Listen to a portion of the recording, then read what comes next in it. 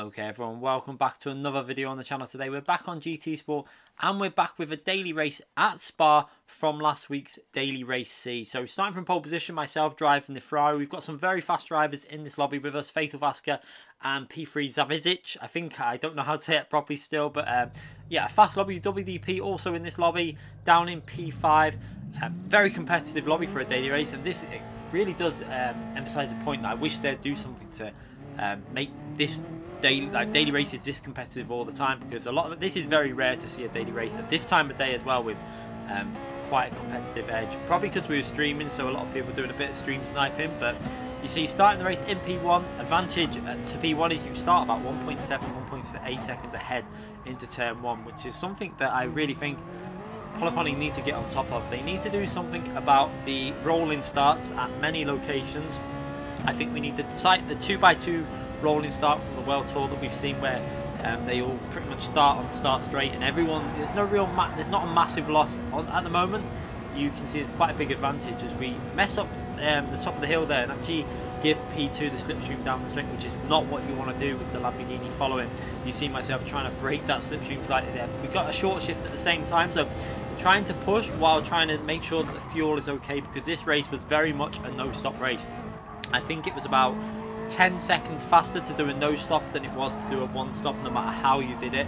I tried, various ways of doing it, and the no stop was just a lot faster. Pretty much no matter what car you tried it with, unless the car was terrible on fuel, you could make a no stop faster than the one stop as we go through these very nice corners at Spa. I do love the flow of Spa, the way you throw it in from corner to corner. You've really got to get into the rhythm and be very smooth. Gentle and let it coast. You'll see through this corner, we coast through the corner, then slowly back on the throttle. You can see building that gap up, nearly back up to 1.5 second margin. Unfortunately, that Lamborghini on the straights so fast compared to the Ferrari. The Ferrari did receive that a nerf quite a while ago. It was when the Lamborghini also received the nerf. However, because the Lamborghini was so fast anyway, it didn't really affect the Lamborghini as much as it did the Ferrari. So the Ferrari is now down to Porsche kind of speeds, whereas the Lamborghini is just quite a bit faster than the Ferrari. You will see on the straights, when we get to the straight zones, the Lamborghini is able to just get right back into that slipstream and then start doing the fuel saving, which is what it needs to do though, because the Ferrari, the main strength of this car, the reason why I really liked it at this track was, one, because it handled very good, and two, the fuel. The fuel was pretty much overpowered really, and we worked this out at Kyoto when we were testing out cars. The Ferrari has insane ability when short shifting it, and it keeps reasonable speed as we go through that final corner. You see getting very close. P2 there is getting that slipstream all the way into the final chicane and going over the line, and still in P1. That's a good start. Obviously you want to keep that lead. One thing I didn't really want to do was get dirty air. I think the Ferrari's ability to short shift and save fuel was quite a bit better than the Lamborghini. So what the Lamborghini's got to do in this race is sit behind and be very patient for a few laps. Try and let themselves build up that fuel and save it for maybe one last push at the end or something like that. That was the way to do it with the Lamborghini. I think you just had to try and sit in the slipstream, save your fuel, and then push towards it. You can see P3 has dropped out of the slipstream, and that has really affected him. Because he's not able to save the fuel as well as he would like, then that is an issue with the game though, because of the way it starts at the start of the race. So unfortunately, P3 probably had just as good pace as ourselves, if not better. Unfortunately, wasn't able to utilise it, because you need to be in the slipstream with that Lamborghini. If you get in the toe, short shift and save the fuel. At the moment, you can see that he's just not able to do that properly. However, it won't take long. If there is any battling between myself and P2, P3 should be right back in the mix very quickly, because you only need to be within 1.5 seconds of the slipstream on this game now to pick up the draft down the straight. So 1.5 seconds behind the car in front, and you will start getting the draft from that car, which in my personal opinion a little bit too much. I kind of wish they'd go back to maybe a little bit closer to the old system. It's around 7-8 tenths of a second. Because of this new system, when you're in high downforce cars, obviously you're getting a loss of aero for 1.5 seconds. However, we are due to get an update on the game, I believe, very soon, maybe this month or next month, that is going to change the aero. According to Tigeny, that was anyway. He did mention in the chat that they are going to alter the draft. Not sure about the distance of it, but the effects of following another car in that slipstream is going to get altered. So that could be quite nice, and hopefully that will encourage better racing as well in the future. As we go now down into the final chicane, for the second time. Lap 2, you see, just trying to keep concentration going here, short shifting, trying to maintain the fuel. The main thing you've got to do in these races where it's a fuel saving race is not get lured into that pushing too hard and using your fuel up. So you can see at the moment we're doing a pretty good job. We're going to go over the line and it's just about where it should be. Remember that as you go on, as the car gets lighter, its fuel economy will become better on this game. So towards, by lap 6, if it's saying that you're on schedule for the fuel, that should be fine. You'll have no worries, obviously. Even if it's slightly behind, you'll find that you'll just use a little bit less as you go through some final laps as we go through now. Skipping ahead to the end of lap 4, you can see that fairly static flow, nice consistent drive, and we've done a 19.5, a 19.4, and now on lap 4 we're doing a fairly solid lap here. It has that Lamborghini getting very close to the chicane, but just not able to get on the powers early with the line that I took. Going over the line with a 19.1, a fairly solid lap, very consistent drive with the Ferrari. As we've got no slipstream. This is just the outright pace of the Ferrari when you're pushing reasonably hard. Obviously keeping the fuel in very good condition. You can see we've got 4 laps of fuel left at this point. We're past the start finishing line, so fuel is looking very solid at this point in the race. We've kept control of it. We've not overdriven the car as we go up the hill now, hitting that apex quite nicely up the top of the hill, cutting it pretty much perfectly, and took reasonably good speed up there. However, look behind and what you're going to see now is how fast that Lamborghini is. Just look at this. There is no defense you can do from the Ferrari. You can see me, is it showing my arm?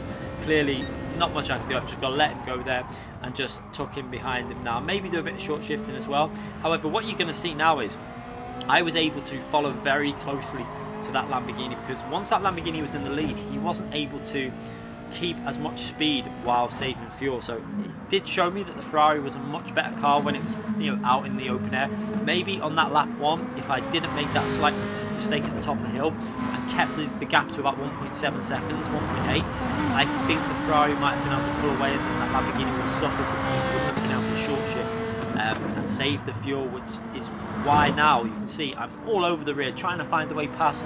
I need to get back ahead because I know that P3 is very, very fast around here. We had done a few races in this day. I didn't win them all, obviously.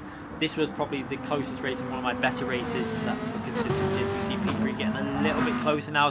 I'm definitely getting held up. You can see I'm all over the rear of that Lamborghini, unfortunately. On the power zones, nothing the Ferrari can do in terms of getting past. I need to try and find a way past the slipstream and maybe outbrake the Lamborghini into one of the slower corners as we now head on to the end of the lap. And you can see in that rear view there, on that TV camera, you could see P3 getting ever closer through the corners and probably now in the slipstream range. So now that he's in the slipstream range, he's going to be able to get very close and bring himself into a three-way battle for this lead as we go into the final corner. I'm going to have a little look up the inside. Can we brake very late? We brake nice and late, but we've got to try and make sure we make the corner still, giving P1 Fatal enough space there on the inside and trying to undercut him a bit and work him to the outside, but unfortunately not got the power now to make this move work. So we're going to have to again let P1 tuck him. No point having a look up the inside. Did have a little look there to see if I can make a move, but unfortunately it just didn't have the power to, I wasn't in the position to really dive up the inside there. So now I'm going to have to rethink, do I just now follow behind? We're going to try and keep the distance around 3/4 tenth, because you don't want to be a tenth behind through these corners now. It would be disaster. This is a perfect range where we are now, into 6th gear, carrying really good speed at the top of the hill. The Lamborghini having to short shift just hasn't got the speed now because he's got to save some fuel. I'm going to go to the right hand side. Wasn't sure which side he was going to go. You can see me hesitating which way, and now it's a drag race into this right hand corner. We're side by side. Looks like that Lamborghini's coming back a bit. However, the Ferrari should be able to hold an inside line here, give him the space on the left, and we managed to hold it all the way around the outside and get ourselves back into the lead of this daily race C. What a great race this is. And again, the Lamborghini is going to come back. We're going to go defensive on the right hand side. Fatal's going to try and go around the left hand side, manages to hold it on the left hand side, but can't carry the speed through that corner. One thing about that corner, because it's off camber, you are not able to really make a move on the outside there. You'll just end up running out of road and grip at the same time. So carrying on now, back in the lead, and now we've got to try and settle into routine. You can see the time we lost on lap 5 for the battling and also being stuck behind Fatal, who obviously had to do a bit more short shifting again and didn't really have the fuel to push. We lost about 2 seconds on one lap, and again this lap is going to be a bit slower because obviously we had that battling into the corner to get ourselves back into lead, but it was a very important move. One thing I didn't want to be in a situation was stuck in between them two Lamborghinis with the dirty air from the car in front, and then you've got P3, who's going to be very fast down the straights, who will be able to go for a move on me also. So vital that I got myself back into the lead and tried to push a little bit here to try and give myself enough of a gap to hold on to this P1 position in this race. I have to say as well, you know, with these daily races, I wish all daily races were like this, with at least 3 or 4 drivers that could fight for the lead. It's not always the case. It was probably some of the reason was because I started streaming as well. So obviously when I start streaming, a few of the fast drivers will join into the daily race, and it just made it so much more entertaining. You can see we had a few races. Some of them didn't go my way. I think Fatal won one. I think Savage won one. It was fairly equal all the way between all 3 of us as we go through that final corner there. Look how close that was. All 3 cars within about 6-7 tenths of each other. Going into the final corner now, sorry, into turn 1, 6-7 tenths of a second between all 3 cars here. You can see going through turn 1, trying to make sure I get the power very early. You can see actually doing that very nice and really accelerating out that corner, using a bit more fuel up than what I probably would have liked, but I'm doing that to try and give myself the edge and a bit of a boost going up the hill now, so that we've got the gap to cover and defend into this right hand corner. This was pretty much the main overtaking opportunity at Spa. The strength of the slipstream on GT Sport really made it an opportunity to go for a move into this right hand corner. But you can see, looks like we've got the gap covered this time. It looks like Faith was having to do a bit of fuel saving. I think his fuel was running very low towards the end of this race. Maybe if he wouldn't have gone for that overtake where he didn't, just sat behind us and saved his fuel, he might have had more of a chance of going for a move on this lap, as we run a little bit wide there, just about managed to hang on to the car, and now into the heavy braking zone. You can see in that bottom left hand corner how close this race is now on the TV replay camera. All 3 cars in with a chance of winning this race. That's the thing about Spa. When it's a fuel saving race, it's very tactical. I would have rather them had the settings a little bit different. I think this race could have been better if it would have been at least 1 lap longer, and maybe even kept the settings like this, so you had to do even more fuel saving, so you'd be even slower every lap, and then the one stop might, or even maybe increase the tyre wear as well with the current fuel setting, so that the one stop might have actually been the way to go, because you'd have been that little bit faster. It might have been a more enjoyable race, because I would have rather seen multiple strategies working. However, for this race, it was pretty clear that a no-stop strategy was the way to go. I think you would get, like I said before, it was about 10 seconds faster over the race. So pushing on now, about to start the final lap of the race. You can see coming to the end of lap 7, managed to get that gap to quite a solid margin to Fatal behind. I think he's suffering with fuel. He's also got to be a little bit defensive in his driving, because he's got another Lamborghini right behind him, ready to make a move if he makes a mistake. So this is to the advantage of myself. All I've got to try and do now is get a solid exit from this chicane, and then a very nice turn 1 to build myself up a bit of a gap. As you can see, Fatal went a little bit deep into that corner. That's going to give me a nice drive out of this corner and build that gap up even more. And you can see the gap has increased there now. We've actually got a very solid lead into turn 1. This should be okay. If we can hold on to the lead by the end of the long straight into the right hand corner, then you've got a very good chance of winning the race, because obviously there's only pretty much 1 or 2 overtaking opportunities at Spa. I think this one up here, and then at the end of the lap into the chicane, if someone wants to go for a dive, you can make a move there. However, we've managed to build up nearly a second lead here now. You can see about 8 tenths, 9 tenths of a lead, and that is enough at this track to secure yourself into this right hand corner. It's not, you can't really gain 8 or 9 tenths in the slipstream, even though we're doing the short shifting. And you can see in that mirror there, I think P3 made a mistake on the chicane on the previous lap at the end of the lap, and nearly actually binned it. So he's lost a bit of time there.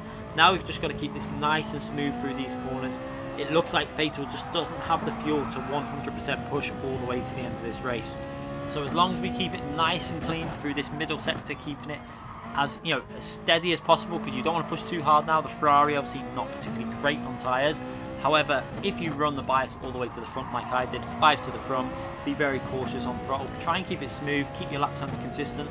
The car is still drivable at the end of the stint. It tended to be reasonable on lap 8 still. You can see back into the 19s on lap 7, you can see that really does show you that the amount of time we lost with that battling, and also being stuck behind the Lamborghini for that lap where he didn't really have the fuel to push. So this race would have been a very, if I would have held on to P1 all the way through, I think it would have been one of my most consistent and probably fastest paced races I'd done. I think we might have crept it into the 39s if you have a little look at by the time we get to the end of the race. You can see keep it nice and smooth through here. And this lap also looking like it's going to just about creep back into the 2 minutes 19s. It's on for a mid to late 2 minutes 19. Obviously, now in the lead of this race, 1.1 second lead. We're going to take it very easy on that final chicane. There's going to be no risk made, no point risking anything. We've got a solid lead to P2. Just got to make sure that we hook this corner up, taking it nice and easy, and now into the final corner, making sure I brake nice and early, and we're going to get quite a solid win from this daily race. See, obviously, quite an enjoyable race actually. I thoroughly enjoyed this race. It was quite an entertaining stream. We didn't go our way on every race. We made a few mistakes. We ran out of fuel. We got low on fuel in other situations, but this race kept it really smooth and went over with an 18 minutes 43. I think that would have crept into the 39 seconds if we'd have kept it in the lead. You know, if we would have been on our own with no one else behind us, would have definitely have got that into the 39s. The car was definitely good enough for doing that. But a solid race, enjoyable race with very fast drivers behind us, thoroughly enjoyable. Hope you enjoyed that as well. Make sure you hit that subscribe button with the link on the screen at the moment if you haven't already subscribed, and also hit that notification button so you don't miss any future videos. Thanks again for watching, everyone.